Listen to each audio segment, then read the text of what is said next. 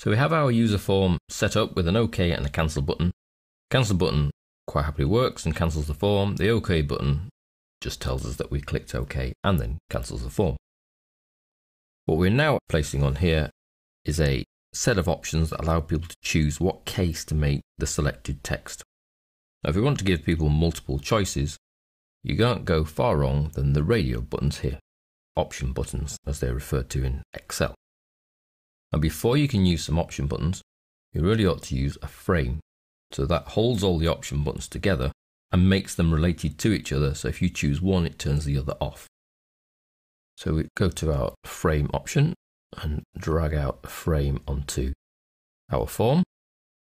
Now the frame has frame 1 as its name, call mine FR case, and we can change the caption to select required case. You can see that the caption then appears on the form. And then we need to place within our frame as many options as we think we require. So we take the option button and we'll have one option. And again, 2 options. And 3 options. Now, our 3 options are actually upper, lower, and title case.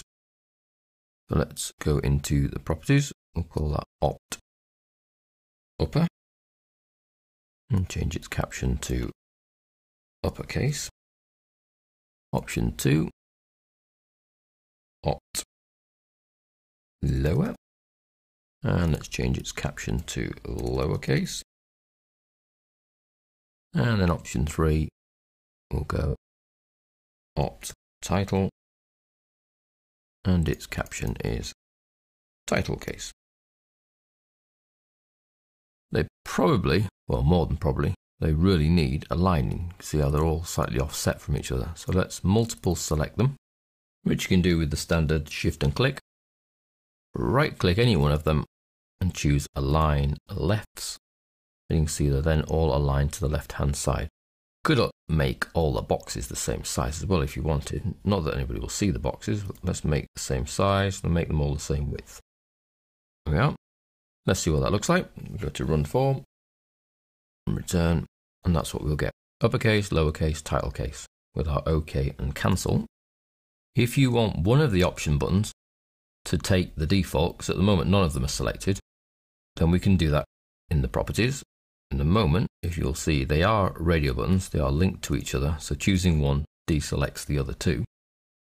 If we click cancel and go back into our code, what we want to do is set the value of one of these to be the default. So let's take title case, and in its properties we can set the value to true, and you'll find that if we then run that, that's the one that takes the dot to start with, so it's already pre-selected. And that's done by selecting the one you want selecting, come down to the value, make sure you've got the right object selected, come down to the value and set that to true. There is another clever little property actually for the options, which is the accelerator. So if I select title case, for example, you can see accelerator here. What the accelerator is the letter that is underlined and therefore activated by the Alt key. So at the moment, if I run the form, you'll see that none of the letters are underlined, and therefore none of them you can activate by using your Alt keys on the keyboard. However, if we select title case and set its accelerator to C, actually probably better off T, and then the lowercase we'll set to L, and the uppercase we'll set to U. Then when we run our form, you'll see each of the first letters in this case are now underlined. So you can move to the one you want selecting by using the Alt key on the keyboard and that particular underlined letter. So Alt L is lower, Alt U is upper, and Alt T is title case. Again, cancel takes us back into the VBA user form. So here we've seen the addition of a frame, and the frame takes options within it. The number of options you have within that frame is unlimited. The way that a frame works is like a radio button, hence its sort of nickname really, in that you select one of the objects the other ones are deselected, so you can have only one of those items on at one time. The next stage is to add some code behind the OK button that figures out which of these you've chosen and then makes the change in the Excel file.